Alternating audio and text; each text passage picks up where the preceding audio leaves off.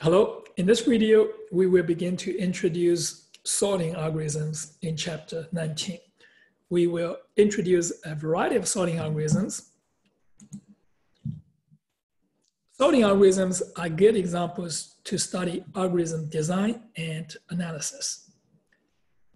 Sorting is a classic subject in computer science. There are three reasons to study sorting algorithms. First, sorting algorithms illustrate many creative approaches to problem solving.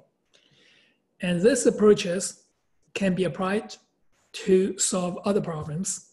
Second, sorting algorithms are good for practicing fundamental programming techniques using selection statements, loops, functions, and arrays. Third, sorting algorithms are excellent examples to demonstrate algorithm performance.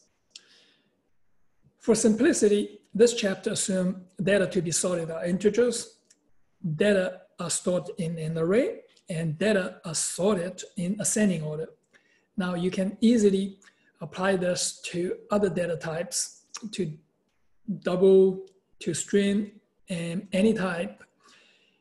You can also store data in a vector or other containers, and you can sort the data in descending order. But for simplicity, so we're going to assume that the data are stored as integers, and data are stored in an array, and data are sorted in ascending order.